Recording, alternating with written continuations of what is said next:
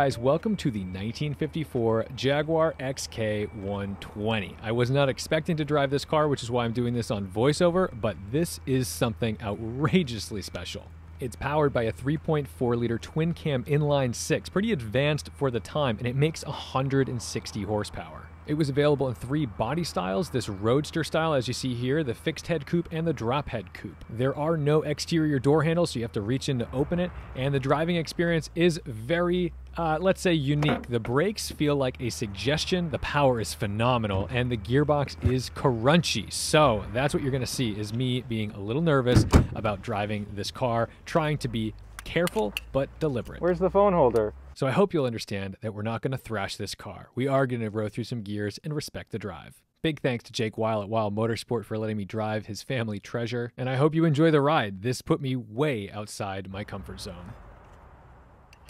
Make sure I can get in the clutch all the way. There's an adjustable seat. Oh, it is? Yeah. Wow. Well, I think you were considered tall when this car was designed. True. All right, so reverse just to make sure I don't... It's like a... Oh, it's just like a BMW. It's a BMW. Cool. So there's first. Well, actually, just remember, this car's a copy of the 1939 BMW 328. Ah. Shh, don't tell anybody. And the synchros crunch a little bit if you're a little fast, and double clutching alleviates it, but it's more of a pain in the ass. All right, I might just give it a little blip on the upshift just to catch the revs. Good luck. We shall see. All right, so do we just turn it like a normal thing? Turn it, and then it's a push button start. Turn it and push button. Yeah. And it's a quick start? Nothing was quick back in the 50s. There's the reverse. That's wonderful. E-brake off. Yes. Oh, those brakes. I may want to sit a little closer. You gotta hold it against the synchro slightly. Say that again? It's push. You almost have to wait. With the, you have to like put it into like a, almost like a pre-synchro, and hold it there, and then forward. Ah. This is the. Should this car be double clutched? It drives better with it when you double clutch it.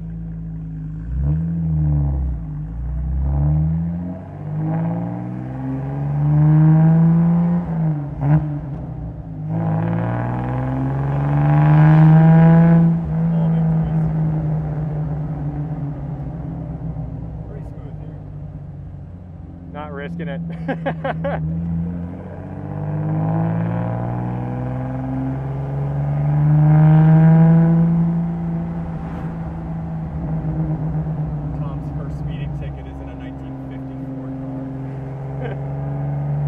Would actually be interesting. Oh.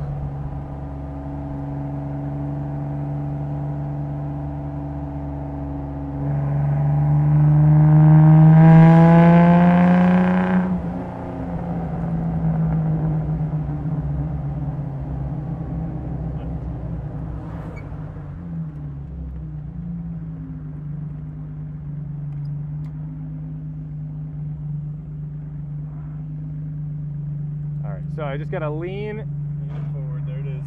And there it is, got it.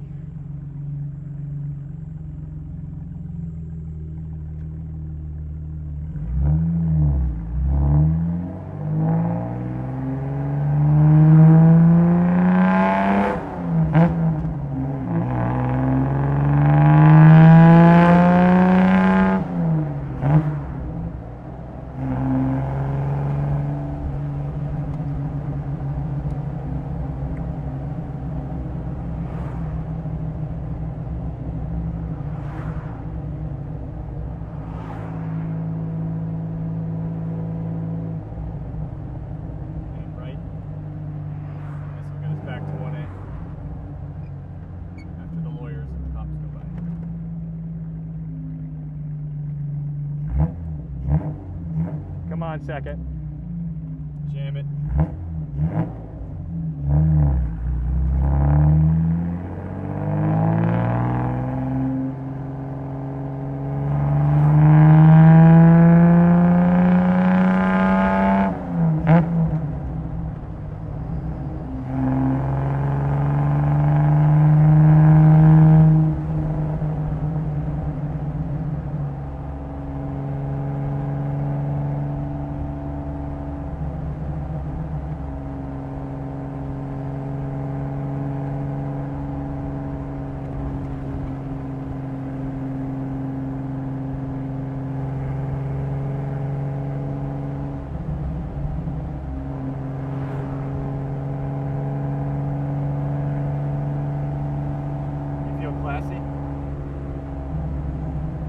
I feel classy and terrified, and like you have to flow with the car, but it's like you're uptight about it because you're like, be cautious, you know?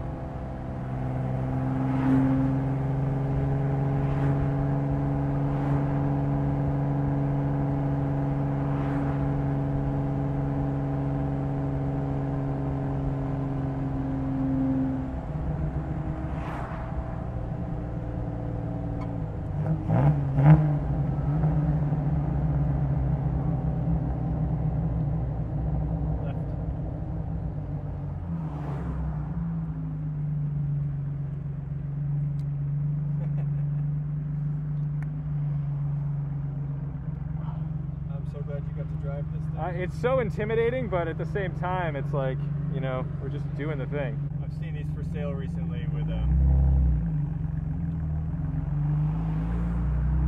T56 transmissions in them. Makes sense.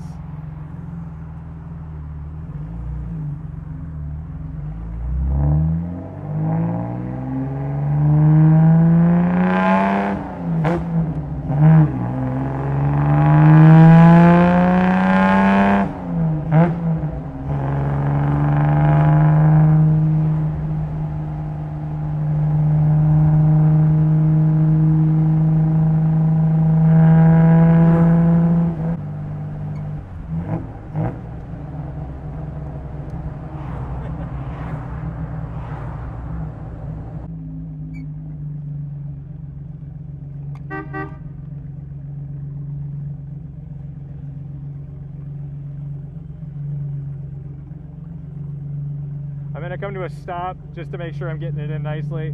Lean. Ah, come on. There it is. Could have lost that synchro 30 years ago.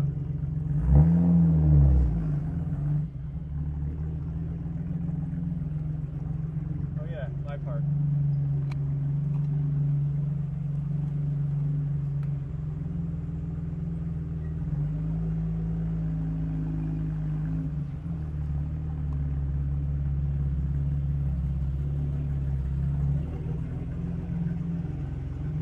Over the oil drops. I can't see them, but I assume here is okay? Yep. Good. Yeah. And just keep? Yep. Thank you so much for watching, liking, commenting, and subscribing, and a big thanks to my Patreon supporters for making this content possible. Don't forget to respect the drive, and I'll see you in the next one.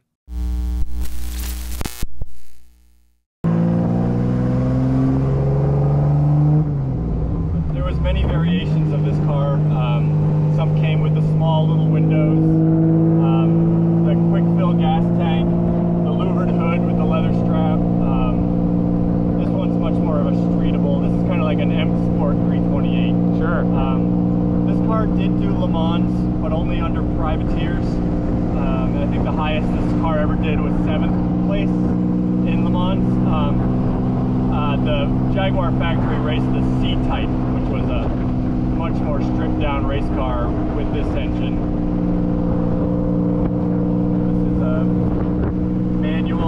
manual drum brakes, manual steering. I added the seat belts about 5 years ago.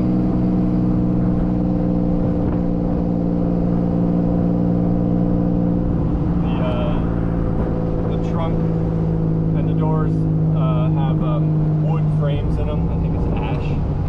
The floor, when I put the seat belts in, is 3/8 inch plywood.